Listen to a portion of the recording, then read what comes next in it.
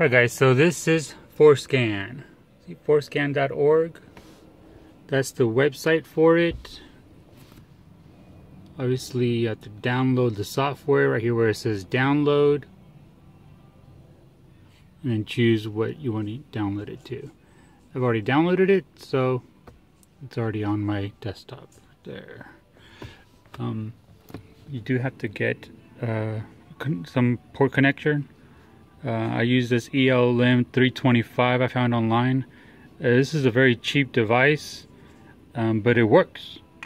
And this one even has the switch for medium and high, and it just plugs in right there. Come on, focus. To 16 pins.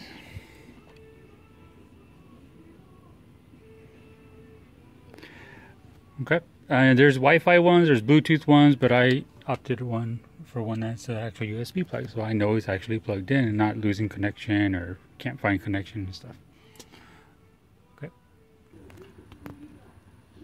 Alright guys, so it's plugged in here. I'm going to turn the truck on, just on power without turning the truck actually fully on. We're going to open Forscan.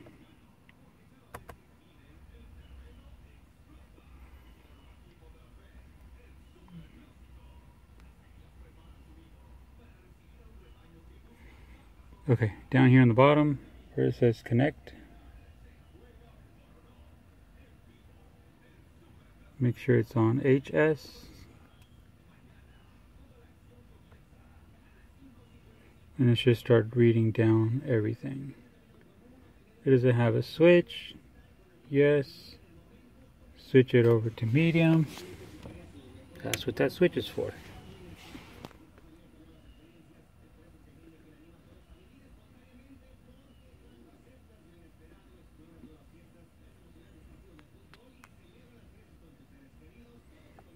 Okay, looks like it's ready.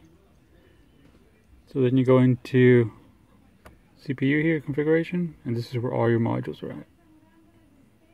So if you have the spreadsheet, it gives you all the modules and where to go in order to change everything, and there's more also if you actually go further down.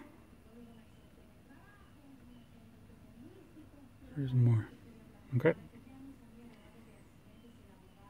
So just be careful what you're changing on here. It's always recommended to save the previous profile. But yeah, you can make a lot of changes. I mean, read through the actual module through Forscan. Read if you have any questions. Ask the guys, and they're really good at answering back through the actual forum. All right. Good luck. Thanks.